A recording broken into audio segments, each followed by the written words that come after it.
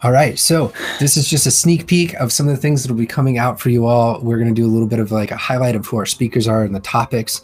If you do not know Susan Friedman, Behavior Works, you must. So if you don't mind, just give people a little bit of like what you do and then maybe a taste of what you're going to be talking about at the event.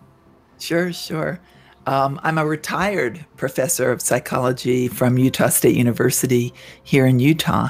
And the first 20 years of my career was spent working with children. And the last 25 years has been spent with non-human animal learners in zoos and the companion behavior consultants and trainers. So it's been a really interesting opportunity to disseminate how behavior works to a larger user group.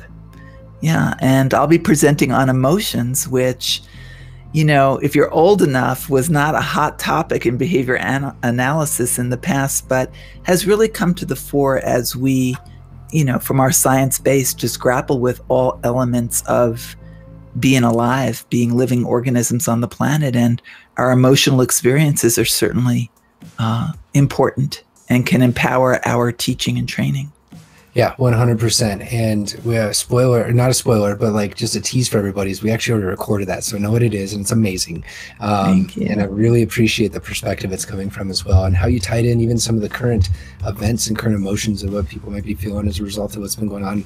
I mean, systemically all over the place sometimes, but it's like relevant and happened in a lot of discussions last year. So it's going to be fantastic. Emotions have yet to be like represented in a full presentation at CHATTcon so far, and this buttoned it up perfectly, and so we can like tuck that away and point people to it all the time too. So really excited. CHATTcon.com if you all want to learn more.